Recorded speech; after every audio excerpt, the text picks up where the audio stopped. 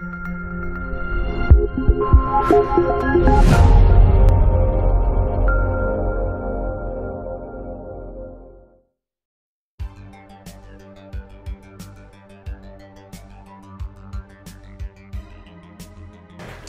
I want to show you my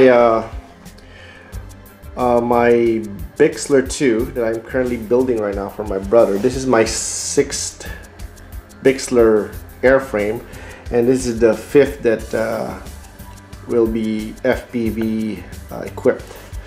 So let's go through the equipment that I use. If you see that blue thing over there, that's Cyclops Tornado, not Storm, Tornado OSD. The difference is that if you see there's a tube there, it goes to the air sensor in the Tornado, and that goes through that pitot tube over there.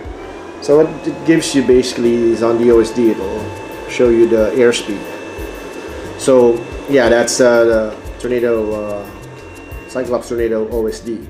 For control, I am using have a spare Rangelink 433 MHz UHF system. This is the first UHF system that I use, and it's very reliable.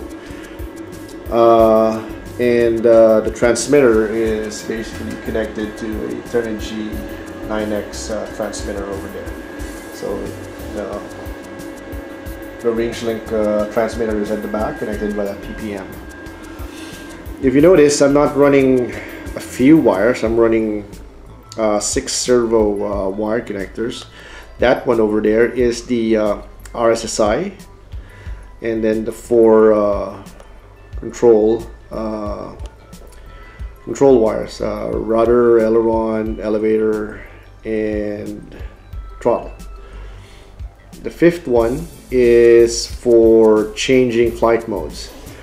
Now for this OSD, a Tornado, Cyclops Tornado, I had to downgrade it to version 1.09, I believe. The reason being is that I don't want to have the loiter flight mode because it is very complicated to do switching or mixing in this transmitter. So with 4 flight modes, which is manual, PA, autopilot, and return to home, I can put it into a dial knob on the Turnigy transmitter. So let's go inside. That would be the current sensor over there, and then I'm running a BEC here that powers this side of the OSD. So if you are familiar with the Cyclops Tornado, this side is being powered by usually the servo connector from your ESC. In this case, I use a separate BEC. Now there's a bit of not a hack, but a tweak that I did. I got separate power from this side of the current sensor to feed this side of the OSD. If you notice that I'm feeding separate 12 volts. It's not separate, but it's also coming from the flight back. But I basically hijacked or connected a positive and negative lead wires from the out of the current sensor and fed them to here. Remember, if you're gonna do this, middle pin is positive and bottom pin is negative. For video, it's all reliable TS-832 5.8 GHz, and omnidirectional. I think this is left-hand polarized, you know, from eBay or Hobby King.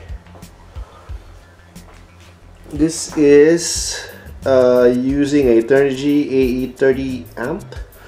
I did a bit of testing a while ago, and it does heat up a bit, but you know, when it's up in the air, there will be airflow, so I'm not really overly concerned about that. And what I did was to actually cut the plastic cover for this part so that there will be more airflow when it's up in the air. As a GPS module for the Tornado, and this is being powered by a 2200 kV Turnigy motor, and initially I will use a 7x4 APC prop, although once I get it all assembled I'll probably go either 7.5 or 7.3, but we'll see. For the camera, this is from Security Cameras 2000, 600 TVL. It works well with the Tornado OSD. I have tried using 650 and a 700, and there's something wrong with how I think it's not compatible with the Tornado, because the fonts are kind of faint when you power them up. So that is and this one here, again, this is a like the control buttons for the Tornado OSD. Before it was just dangling here, and I pull it out whenever, because you need to press the button there to set your home location. So I just hot glued it here to be easily accessible. So yeah, this is my 6th Bixler 2 build.